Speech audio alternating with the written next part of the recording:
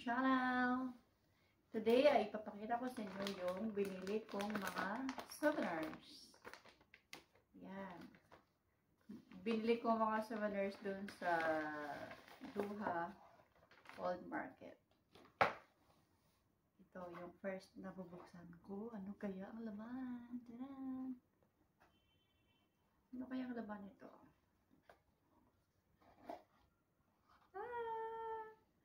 Very cute. It's an elephant. White elephant. Ayan. O, diba? Ang galing. Charan! Charan! Charan! Ang ganda. Baby elephant. Tapos maganda siya kasi hindi siya mabasag. Tapos mabubuksan siya. Pwede siyang lagyan ng mga accessories or something, mga earrings, necklace, ayan, yung mga small object na na makasya siya dito sa loob. O, diba? Maganda siya. O, diba? Elephant. Ito yung lalagyan niyang cute. Then, another one. It's a red box. Ano kaya ang laman nito?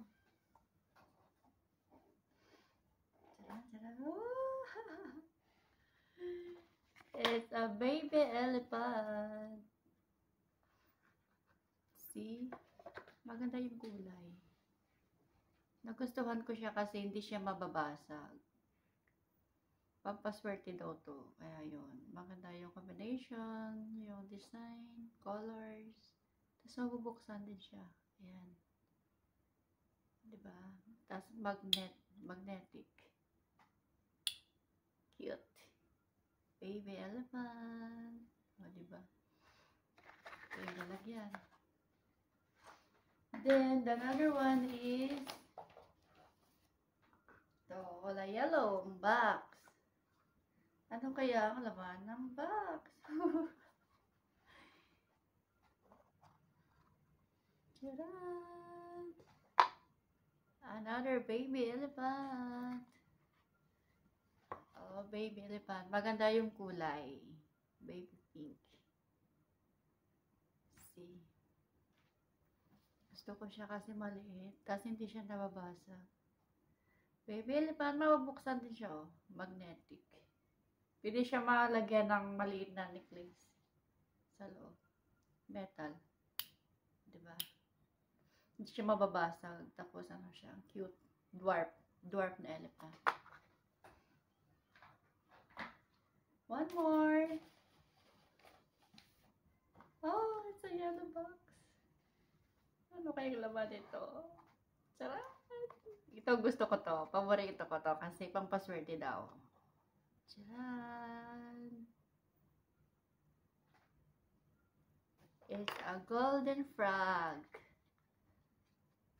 Golden frog. Diba? Ganda. Gusto ko siya kasi ang combination ng palaka at ang kulay.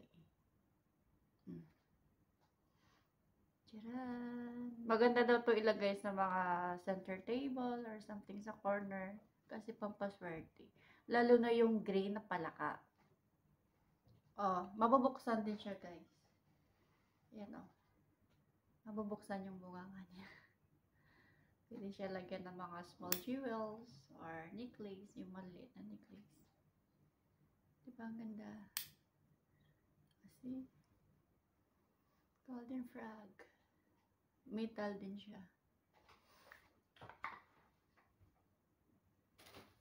Ito pa. Tadaan! Another box.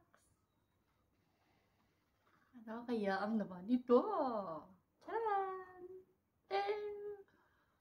It's a baby camel.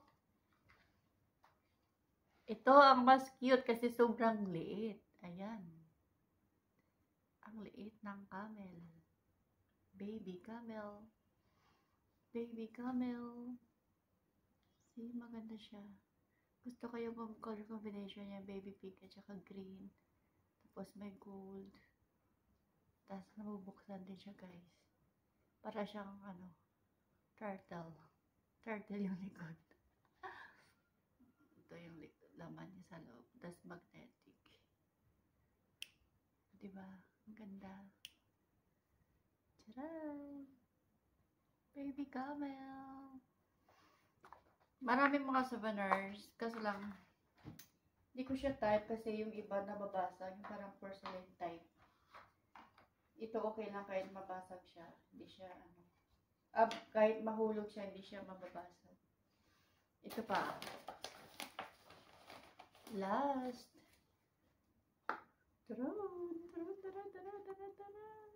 Ano kaya ang laman ng box nito? Paborito ko to. Gusto ko to. Charan. Palaka na kulay green. Ayan. Maganda yung color. Gusto ko to siya kasi sabi daw ng mga pungsoy, yung palaka na kulay green ay pampaswerte. Kaya nung pumunta kami dun sa mga souvenir shop, nakita ko yung palaka. Actually, gusto ko lang yung green, pero mas nagustuhan ko din yung golden na palaka. Kaya binili ko na din yung isa. Pero ito, pampaswerte daw to, yung kulay green na palaka. Kasama yung mga duwende. Ewan ko kung naniwala kayo sa mga dwarf.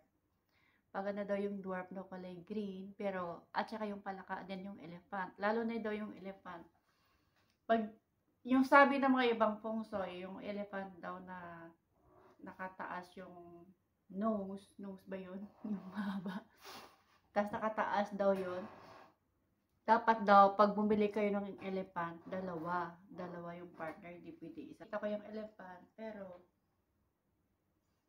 ayan, ito yung nose niya sa taas. Pero, bumili ako ng dalawang maliit. Dahil bumili ako ng dalawang maliit, binigyan ako ng, ito gusto ko din to yung kulay white. Kasi parang siya, paganda yung pagkakulay ng white niya.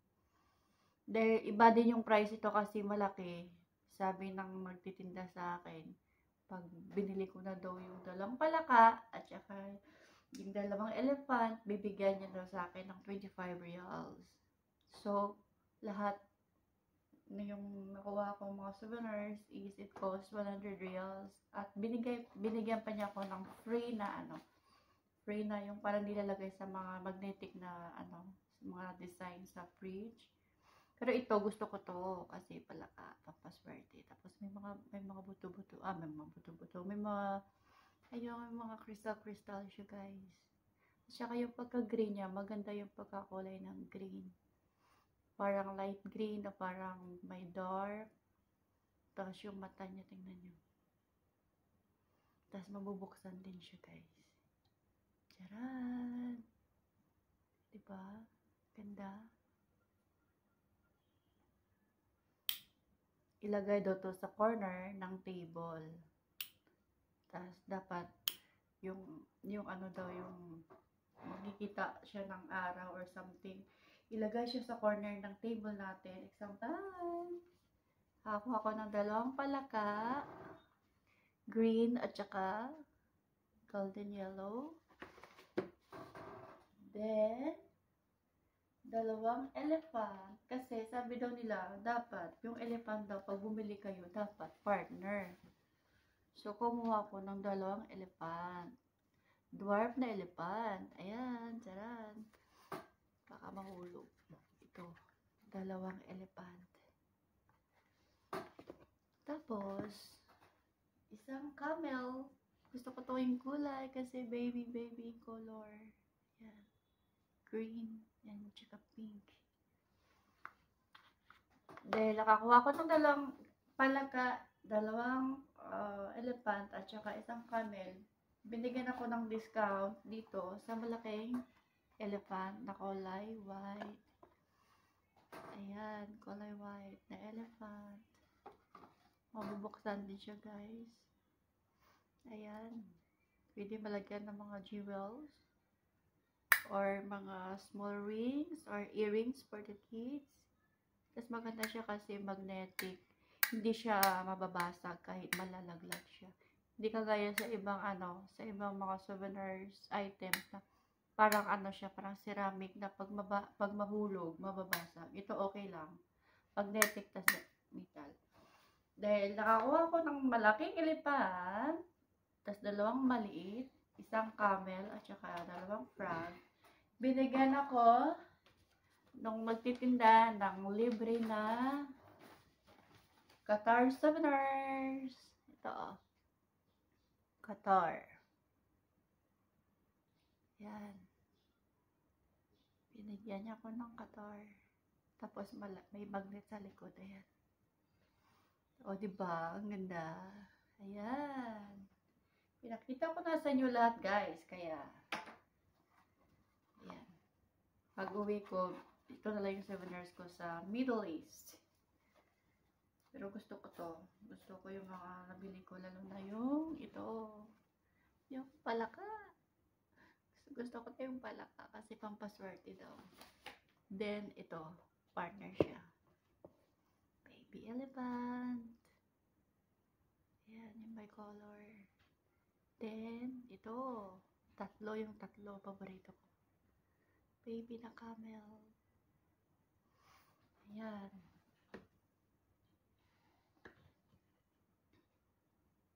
Ano yung nagugustuhan nyo dito sa guys? Sa mga items ko. Yung dalawang camel.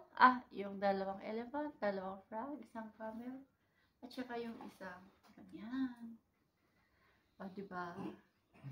Yeah, this is for today's my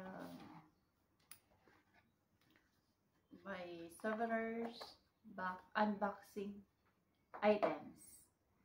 Kaya shout out muna tayo sa aking first member, si Tita Lilin Ajuma. Shout out to you. My first ever member in my channel. And shout out Team Gumaras, Team Premiers, and Team Helping Hands. Thank you for always there to support my channel. Thank you. Bye-bye.